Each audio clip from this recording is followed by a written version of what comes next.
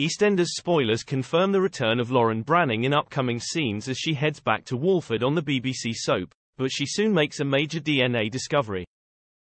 EastEnders Lauren Branning returns to Albert Square next month, and Shush is stunned by a DNA bombshell.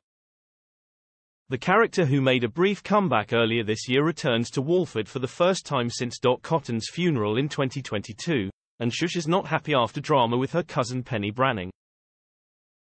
Lauren is making a permanent return to the show, with actress Jacqueline Joza reprising her role. Lauren left WaIford back in 2018. She will be returning with her and Peter Beale's son Louis, but they're not alone. Joining Lauren in WaIford is her cousin, Jack Branning's daughter Penny. Penny's return comes 15 years after she last appeared in Albert Square back in 2008. Upcoming scenes will see Penny head to WaIford without Lauren, and Shush is soon left struggling to cope. But more becomes clear when Lauren finally heads home, and is reunited with Peter, Louis and Penny. Lauren soon makes a discovery though about something Penny is hiding, so she decides to go to her mum Tanya's immediately. Shush is stopped in her tracks though by her cousin Sonia Fowler, who drops a DNA bombshell that changes Lauren's life.